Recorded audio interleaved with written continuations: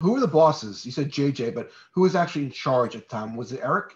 It was Eric. So Eric was in charge at the time when I came in. Eric would have been the president, for all practical purposes. He was our Vince McMahon, he was the CEO. And then right underneath Eric, you had JJ for the most part. And he was sort of what I don't remember ever really hearing his title, but what WWE always referred to as that vice president of talent relations, that would have been JJ Dillon at the time. What's your thoughts on Eric? I've grown to appreciate him more and more the older I got. Back then, I couldn't appreciate him the way I do now, not because I was the young kid that thinks I know better than the boss or anything like that. It was Eric, for the most part then, really concerned himself mostly with the whole NWO angle and the main event guys and that creative. And to be honest with you, hindsight 2020, I can see where that stuff full played in and of itself, especially if you're performing as a talent as well, like Eric, came to be. And so most of the time at my level, and I would really even say higher above me, mid-card and down, what trickled down to that was the other bookers and the other agents were mostly responsible for that kind of talent. So unless there was a big issue or if they were doing something specific with you or, you just didn't have that much interaction with Eric. So I didn't have enough interaction with him to appreciate him. And the most interaction I ever had with him actually was the last WCW show I ever did. The last WCW show I ever did was a Thunder, and they had me wrestle Rick Steiner. And Eric was coming back in, and WCW was going to be sold. It was just a question to who at that point, or to whom. And everyone was so convinced that it was going to be Eric and whatever conglomerate it was that he brought together, that Eric was backstage at the show, and he was kind of calling the shots. Like in the old days, he used to assume he's the next guy, so we're doing what he says. And Eric walks by, and I had just gotten through. They just killed the MIA gimmick. They had me back in my normal tights, had me, ready to be a cruiserweight. And he walks by and just randomly goes, "Cut your hair, you look goofy," and keeps walking. And I'm thinking, what? I go, the guy never said two words to me, and that's what he leads with, That was my feeling at the time, and it hit me because I thought that's one of the things that made me stand out and look unique.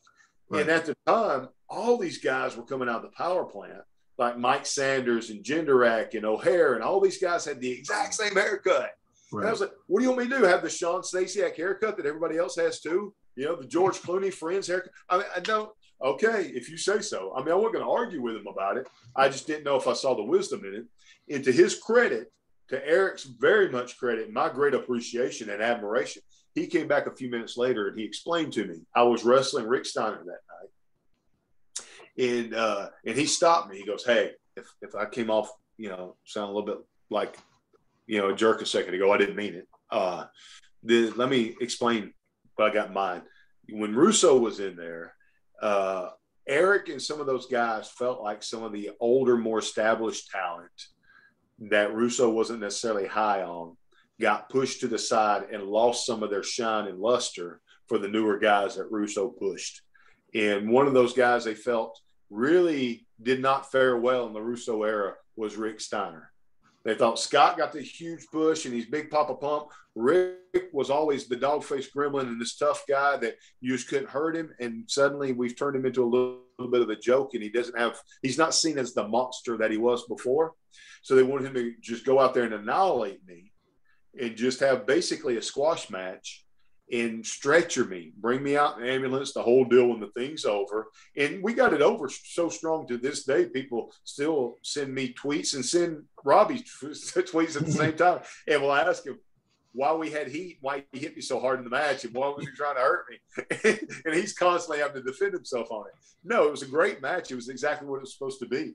And loved working with him. Great guy. I was happy to do that. And he goes, "Look, you go home for about 4 weeks, cut your hair, lean up a little bit," because I put a shirt on when I was doing the MA gimmick. I didn't have to be lean. Sure. He goes, "Lean up a little bit, be a true cruiserweight. When you come back, I'll put the cruiserweight strap on you, give you a little bit of a run with it." Man, absolutely awesome. The boss finally has some good plans for me. That's great, man. I appreciate that so much. So I did it, went home, and about 2 weeks later, I watched Nitro get sold like everybody else did, live on television, And but to bring that full circle real quick and bookend it, a few weeks back, well, a couple of months back now. I was doing my 60-minute time limit draw on ad-free shows, and we were doing the Bash at the Beach picture of Hulk Hogan when he made his big heel turn, and that was going to be the subject of our show. And John Alba, who was my co-host at the time, you know, he said, let's kick this thing off. And before we kick it off, we've got a question. One of our fans wants to ask, and this is Eric from Wyoming. And Eric kind of did a run-in on nice. my podcast. And it's the first time I've been face-to-face with him, similar like we are now, in 20 years, man, at least 20 years. And I put everything down and I stopped and I said, man, the older I get, the more I recognize moments like this. And I just want to stop and thank you. I appreciate you so much. I'm so grateful to you that you gave this young kid a shot that didn't know anything about the wrestling business, had never been in the wrestling business, had no ties to the wrestling business. And you saw something, you gave me an opportunity. I want to say thank you. Thank you. It changed my life for the better. My life has never been the same since. And I want to look you in the eye and tell you thank you, because so few times in our life do we get a chance to really thank the people that's made these big impacts in our life.